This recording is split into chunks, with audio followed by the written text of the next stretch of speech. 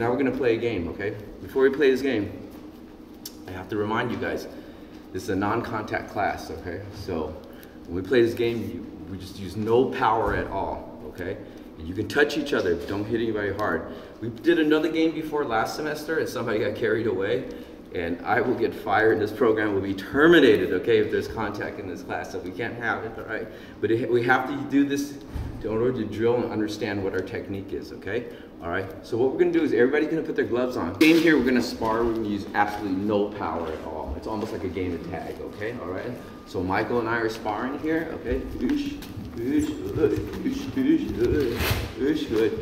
And when you feel that he's getting too close, or if I'm getting too close, at a time he's gonna push kick me, boom. If he touches my abs, okay, with the push kick, I gotta do 5 push-ups, okay? All right, let's pretend I did 5, okay? All right, okay. All right, okay, all right, so whoever, but if he attacks here, and I touch him, he has to do 5 push-ups, okay? All right? If he kicks, you push kick, push kick. If I parry, it's even, okay? So here you parry, boom, it's even, okay? All right, but if he push kicks, and I catch, all right, 5 push-ups on you, okay? All right, okay?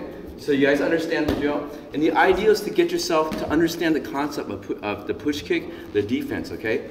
So, and here, the reason why we have the soft spar, let's say for instance, I think I'm gonna catch, okay? So look, my face is open, bang, okay? So you can't always, you have to be aware of your surroundings, your technique, where your hand is gonna be, okay? And that's why we incorporate other techniques with it, okay? All right? Remember, you can touch somebody, but don't hit them hard, okay? All right, and that's our game, all right?